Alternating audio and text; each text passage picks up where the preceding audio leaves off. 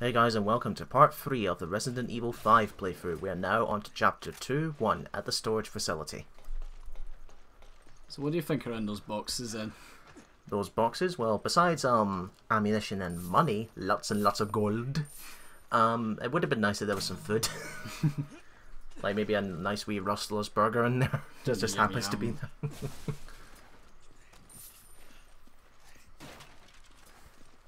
And again, like I mentioned before, the only thing I'm not showing in this LP is the results and the upgrade inventory, which is in between chapters. It's just so we can keep ourselves going. And yes, the green bastard is still joining along with us. And again, like I said before, these load screens I kept in is because, unlike standard load screens that give you fuck all, these give you a little bit of hints into the series. Pay attention to this, Colin.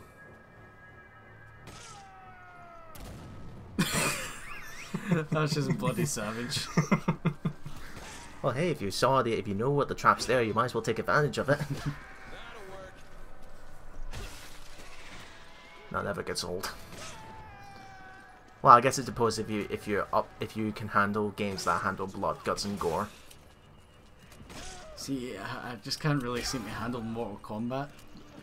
Well, the difference between it's not as bad as the blood and violence is not as bad here as it is in Mortal Kombat. Nah, this is quite tame. It's just limited to like headshots and then that's it. But we're not talking like loss of arms or anything like that. Mortal Kombat is the definition of bloody brutal.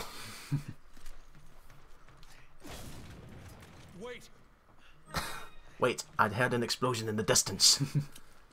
And here's a new enemy type that we get introduced here. Dogs! Bark bark. Surprised Peter let him get away with this. Although I'm sure there's probably an article somewhere from Peter about this. Now, when the dog's head splits in two, you really do not want to get grabbed by that, because if you fail that cutie able to break away from it, instant death. And we're talking like the jaw, as it splits open, you imagine its jaw is open, your head's in the middle, and it closes, your head's gone. You just need to throw him a bone. What, an infected bone? Yeah, nice wee tasty bone. I don't think these dogs would have the right mindset. I mean, it just shows that everybody in this town's affected, apart from us. Would it have the right mindset while its head's kind of torn apart? And here's our next type of human enemy, the chubbies. Yes, these are fat fucks. Fat fucks. Where they don't have any weapons, but they're strong and they take a lot of health to get down. But the trick to dealing with them is a free hit combo actually, with you and your partner can do in conjunction with each other, where you shoot them in the knee like so, he goes down, go for a punch, your partner goes for a punch, and then you finish him off. He's down. You can tell he's down when you see the little blue line. That blue line indicates that there's a treasure there. That's a visual cue to show there's an item you can pick up. Red is your ammunition, and red's your ammunition, green's your health, and blue's your money. Money. Thank you, Stevie. Never thought I'd see Luigi giving Waluigi a compliment. In some alternate universe, the Luigi's brothers were friends. Imagine how Mario and Wario feel. Well, there's a comic where, you know how like Wario's supposed to be like sort of like mean and greedy and that? The reason for that is because Mario used to bully him as a child. Okay. Yeah, Mario was the bully. So why did he keep playing Mario as the ultimate hero when he's actually an arsehole? By the way, do you believe the whole game theory thing that like Mario was like psychotic? I've not actually seen that theory, but I do believe in the instruction manual, like when it says Bowser's inhabited the Mushroom Kingdom's habits, well, citizens with his black magic turning them into blocks. I'm like, well, wouldn't that mean Mario's commit murder every time he breaks a block? Well, nobody liked the Toads anyway, so not a huge loss. Have you heard the truth about Toad? Yes, I have heard the truth about Toad. I know you like the truth about Toad, Andrew. You like talking about it. Aye. And singing about it. For those who do not know, go and watch Brental Floss.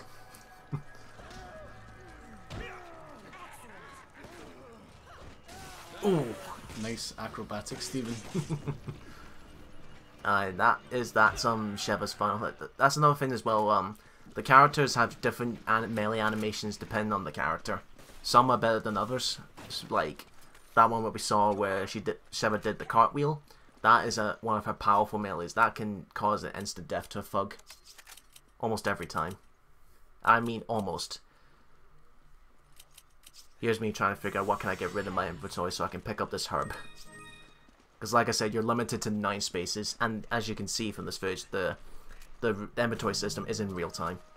Now here's something in this section that's been bothering me this entire time I've been playing the PS4 version.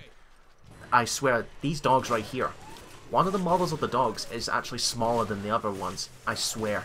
I mean, look at this right now and tell me if that dog is smaller. This one right here. It does look like significantly smaller. So it's perfectly normal in the PS3 version. Exactly. Perfectly normal, but for some reason they shrunk it down here. Don't know why, but you would think for a port it would have been exactly the same. So, see like the difference between this port and the PS3 version? Are the graphics like sort of like highly detailed compared to the PS3? Or? No, the graphics themselves are exactly the same. It's just the frame rate is a bit faster. Okay. So aside from that, it's pretty much like a straight port. Aye. PS3. Apart from the DLC stuff that was added after the game's release, it's all included in the PS4 version, so you don't have to download anything. So is this like a completely digital game? For the Europeans, I think it's digital, but if you actually go down to GeForce in Glasgow Union Street, you can get them physical, but they're like American copies. But the PS4 is region free, isn't it? Yeah, it is. So if you want to get them physical, you can, but if you got them digital, then that's absolutely fine. See, I'm more of a physical kind of guy. I'd rather take like a physical copy of a game over a digital game. That's just me personally. Yeah, I understand why, because let's say you had a blackout, you couldn't do anything, you lost all your game data. At least with a physical game, you can start from beginning again. But if you don't have if you have digital, then who knows where you might have to buy the game again. See, the good thing about like on the PlayStation Store, like say like your PlayStation like broke down and you get a new one, but you can like link up to your old account. Like one thing that I like is you can pretty much re-download all the games that you previously bought because it's under your account. But the thing with like the Wii U is the games are tied to that console, they're not tied to your account, so you have to re-buy the games again. Greedy fuckers. Again, I said this before and I'll say it again. For a family-friendly company, Nintendo really are a bunch of arseholes. I really love Nintendo, but their decisions are like just completely backwards at times. Exactly, like this whole thing about not allowing specific LPs of their specific games. I'm like, why don't you join the other 99% of other video game companies that see this idea as a free advertisement? Because who's to say that someone will be watching this? Let's say someone who's never played Resident Evil is watching this right now. And he and she are enjoying what they're seeing, and they're like, that actually looks pretty fun, I think I'll buy the game. I mean, that's how I got into games like Luigi's Mansion, for example. Yeah, you liked Luigi's Mansion, didn't you? I saw footage of it, liked what I saw, bought the game, loved it, and beat it 100%. It's a very short game, but it's like one of those games where you like play through to get like the highest score that you can. Exactly.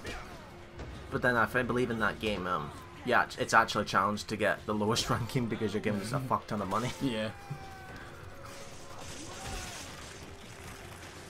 Which is funny because I think it's like around the middle rankings is where you get like the sort of medium-sized house. Aye, and that's considered like the canon sort of ending. Aye, funnily enough. When it gets a pretty okay house. You'd think like the highest sort of like ranking one might be the canon one, but no, it's the middle rank.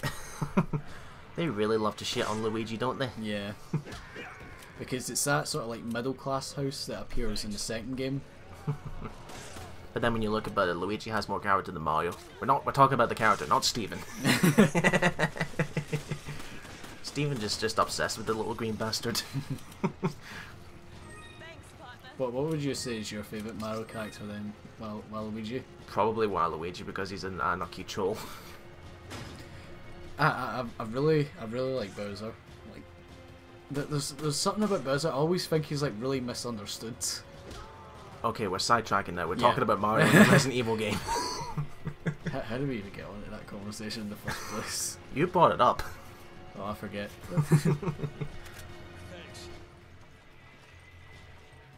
Anyway, so we're in like a sort of seaside town at the moment. Yeah, as you can see it in that billboard, we're in the town of Kijuju. Kijuju. Imagine if someone took that name and made it into a master name, King Juju.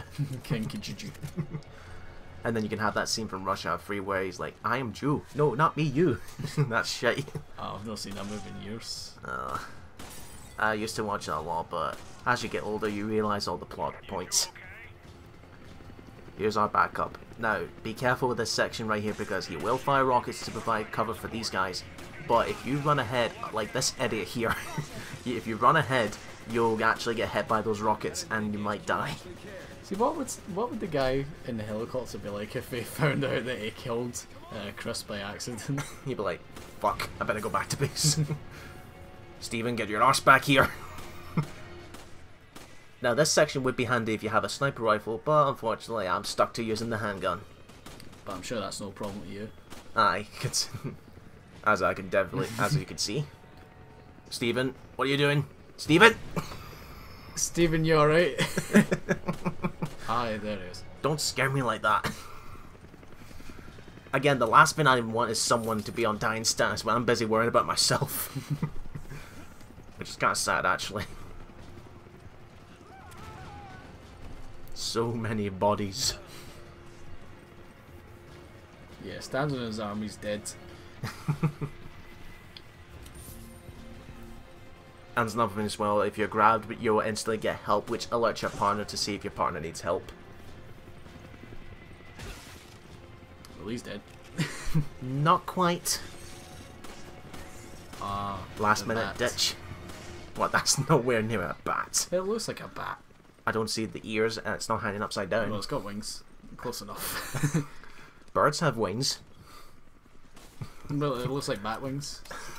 So, it's a bat.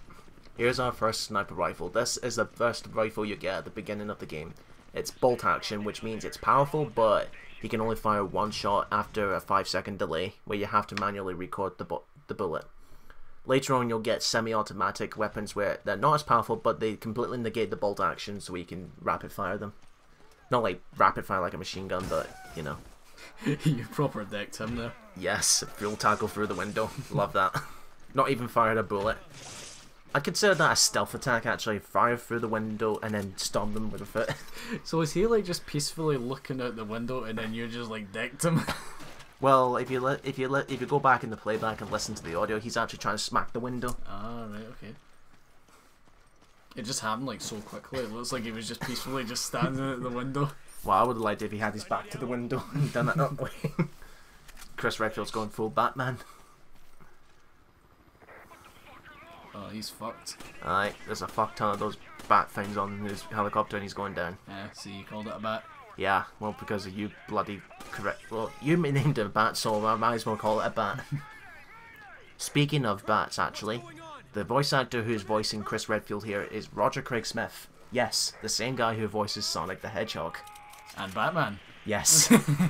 What's with all the connection to bats? But here's a weird thing. See, when you listen to Batman and Arkham Origins, it doesn't sound too different to Chris Redfield. You'd think it's Chris Redfield in a bat suit. It's his Halloween costume. Like, imagine Alfred comes up to him and he's like, "Sir, I believe a Mrs. Valentine called for you." "Not now, Alfred." As you may have recalled in the opening cutscene, we had a flashback of a gravestone of Jill Valentine. Our belovable heroine from the first game and the third game is now dead. Really? Yeah, that's what that flashback was. That was her tomb. Huh. She's dead. She's dead. Is that, like, this is going to sound like a really noobish question. Is that the same character that you play as in Revelations? Yes, it is. Yeah. Revelations takes place before Resident Evil 5. In fact, Revelations is in the time gap between 4 and 5. That's the one where it's in the cruise ship, which I definitely recommend. Because again, it's a mixture of both action but horror when you're on a cruise ship. And to me, water enemies are a bit scarier. Mainly because I wouldn't say I'm hydrophobic, but if it's like, how can I describe this? Let's say there was an ocean, right? If it was clean and all, I would jump in, but if there was fishes in it, I'd probably think, nah, I don't really want to go in there. I know a video that will creep the hell out of you, Andrew. Don't bother showing me. I've already had weird programs like watching The Blue Planet, actually, where they go into the abyss, where it's to the point where it's pitch black in the bottom of the sea, and all the weird creatures you see. Yeah, it's pretty much along the lines of that. That I can handle, actually, because I did like that episode where they're in the abyss, but again, the creatures you see that are really fucking creepy. They're very alien. Exactly. You wouldn't even think they were on the same planet that we live on. Exactly. And like, when you look at the anglerfishes, for example, how the hell do they produce that light? Yeah, it's weird. Well, in the program, they mention it as bioluminescence, which is somehow biological, it's making light. How? And then you've got creatures like, one of the infamous ones I remember was called the gulper eel. The gulper eel? Where it's a big massive eel where its eyes are very tiny, but its mouth is as big as itself. Because they can swallow any prey of almost any size. Even as big as themselves. Jeez. Like I said, weird creatures in the abyss. And they say there's still like so many species that are like still undiscovered. Aye, it's amazing what you can find if you have the money and technology. Not to mention it must be fucking freezing down there. Aye, it will be. Here's me providing Stephen with some cover with the sniper rifle. Because this best bit is where you have to toss your partner to the other side, because the gate at the bottom of these stairs is locked. The only way to get the gate is to open it from the outside. Roger.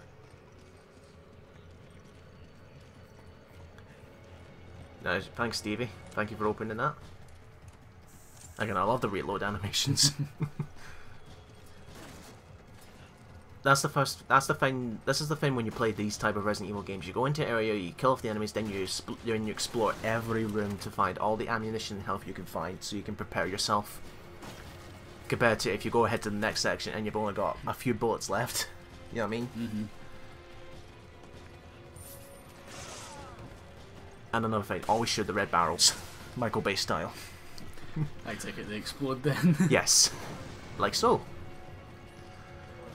Like, you know the latest Transformers trailer that we saw during the Wonder Woman movie? Yeah. There weren't that many explosions in it, was there? Aye, but at the same time I'm like, not another one.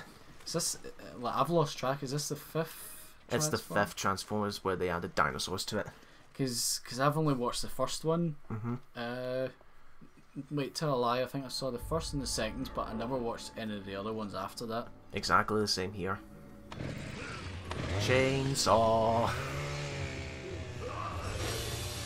The standard Resident Evil enemy they've used since 4. They must really like this guy.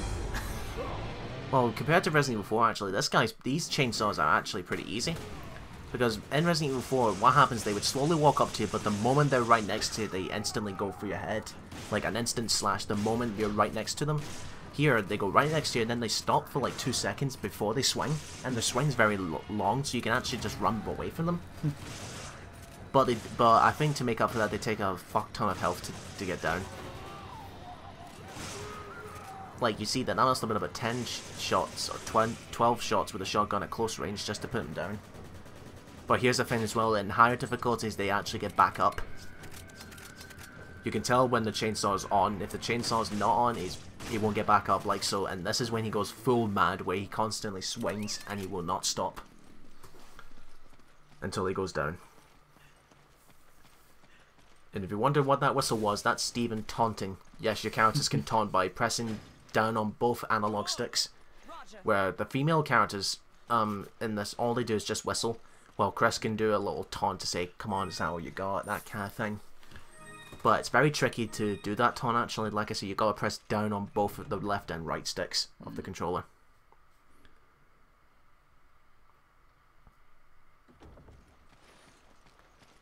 Saving.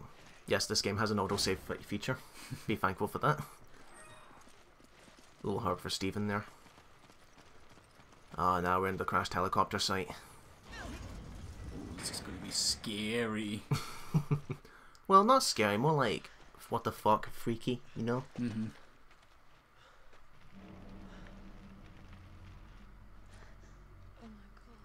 Oh my god. Oh god damn. He's seen better days. Oh, here come the crows. I can't get out of my head. That's this guy. This mod I saw. It was this cutscene, but this guy. What this hacker did is he replaced the crows with the big bad of the villain. He's got flapping arms like flying in the air. And here's QTEs and cutscenes. You fail these, you die. I bet this just like really throws you off guard the first time though. Yeah, this is where you need to prepare yourself. The reason why it's named is because the QTE will be on Steven's screen. He has to press the button. I see. Those teeth. Why the hell are there motorcycles to begin with?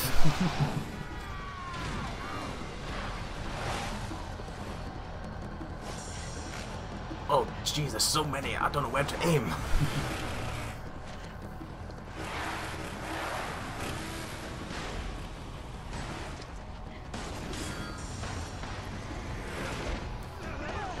There we are. Failed out, you would have gotten run over by those motorcycles.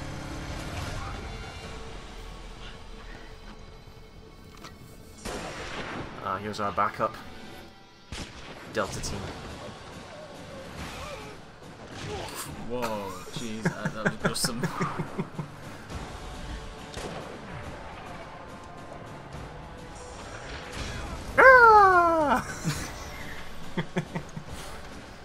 Just needs a Wilhelm scream in there.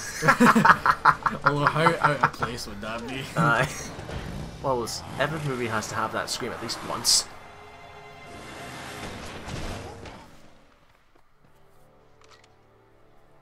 Captain Josh Stone of the Delta team. Oh, hello Chris, how you doing? Yes, he actually speaks that way. Does it? Because he's African. Hello, Mr. Lightfield, would you like to sign my petition for the Resident Evil 5 Gold Edition? Thanks, Josh.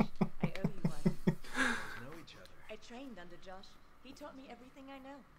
Yeah, Josh trained Sheva to learn what she has to do now. According to the data we retrieved from the hard drive, we believe he has moved on to the mining area. There's more info inside. Now, you remember that guy with the laptop that we briefly saw in the cutscene? Yeah. That's the bioterrorism black market dealer that we're after. Ricardo Irvin. What he's done in this town is trying to sell them on the black market, so that someone else can buy that and do the exact same thing in another town.